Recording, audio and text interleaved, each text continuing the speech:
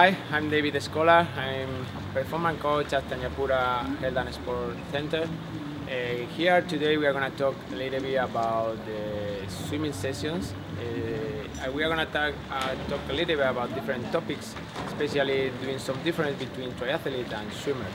And talking a little bit about you see, dozens, maybe hundreds of triathletes come here. What are 3 mistakes that you see they do?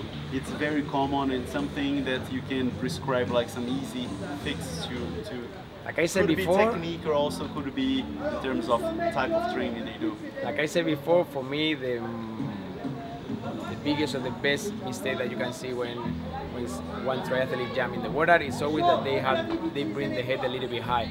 So they, instead of break the surface with the middle of your head and roll over the side, and after from time to time just look ahead, they swing constantly breaking the surface in your middle forehead. So this makes much more resistant, and when you swim and your streamline position is much worse. Okay, this is for me really clear to say this is a triathlete, this is a swimmer.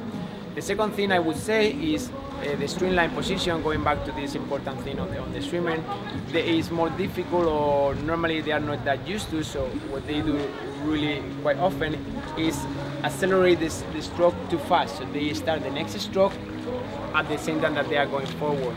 So instead of be patient in the front, go to the next stroke, what they do is accelerate, and at the end they're doing kind of backstroke. They're doing kind of moving arm at the same time. It's one of the biggest mistakes I've seen, especially with edge grouper.